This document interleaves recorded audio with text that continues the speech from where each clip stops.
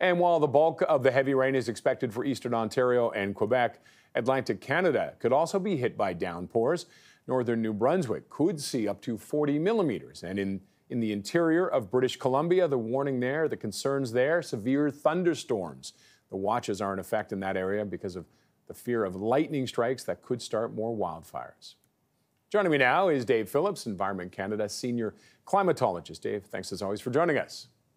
You're welcome, Roger. Nice to be with you. So who is going to bear the brunt of what's left of Debbie, I guess is the case? Yeah, Roger, this was going to be a wet day without Debbie's rains. Weather system actually was hovering over Quebec and Ontario, Quebec, and actually helped to draw Debbie up northward. It's moving very fast now. It was just sort of pirouetting around there in Georgia and the Carolinas, but now it's in Virginia and it's heading northward to northern New York. And of course, as you've reported, already in eastern Ontario from Peterborough to Ottawa, Pembroke, and then, of course, into Quebec. I think really along the St. Lawrence looks like to be closer to the core of this storm. And so they could maybe even see more than 100 millimeters of rain, 120 millimeters of rain, and really less in New Brunswick as the storm gets wound up and on Saturday and into Sunday into Newfoundland. But it'll pretty well be finished by that by the time we get to the end of the weekend. But certainly we're going to see a lot of rain, 80 to 100 millimeters, over 120 in some areas, as you said. Mm-hmm. And in areas like Toronto, which we don't need any rain, we had the wettest month of any month in July. And now we're going to see probably between 20 and 50 millimeters of rain. Not quite a rainfall warning, Roger. It'd have to get to above 50 millimeters to be that, but certainly 20 to 50. And it'll be an all-day affair and break records for certainly this day. In places like Ottawa and Montreal, it could be a month's worth of rain in one day.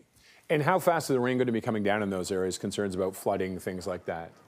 That's a good point. I mean, they're going to be thunderstorms, and under those thunderstorms, the rain's going to be heavier. I've already seen a good mark of how intense the rain is when it's raining, say heavy rain in the forecast in the hour observing right now.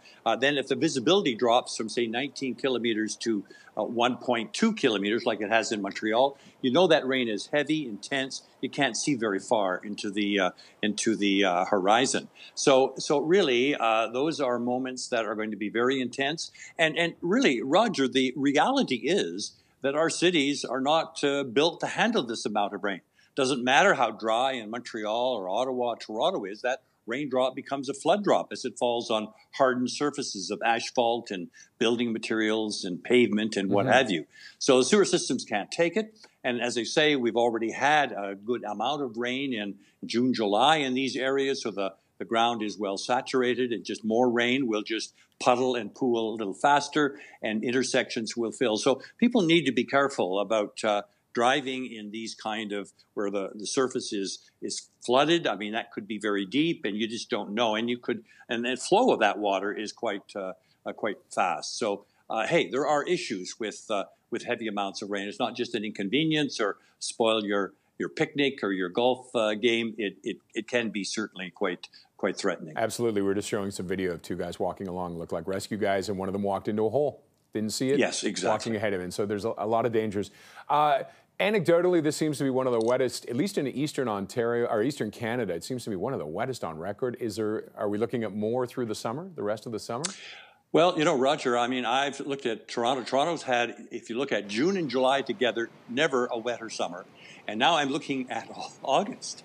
And could this be the wettest summer on record? And we've seen such dry weather in the west and forest fires, and here in the east. It shows you how a big country Canada is. We're just having monsoons. And the irony, too, Roger, is that in Montreal and Ottawa, Toronto, we've had already with this one, we've had two tropical storms from Beryl say a month ago, and now Debbie. My gosh, it's going to be the new norm is we have change the hurricane zone to more central and eastern on Canada and not Nova Scotia. I mean, Nova Scotia is going to see rain on Saturday, but not nearly hurricane type of rains. It'll be Debbie's rain, but hey, won't be a problem at all. It'll be more in northern New Brunswick as the storm leaves Canada. Okay, Dave, thanks as always for your expertise.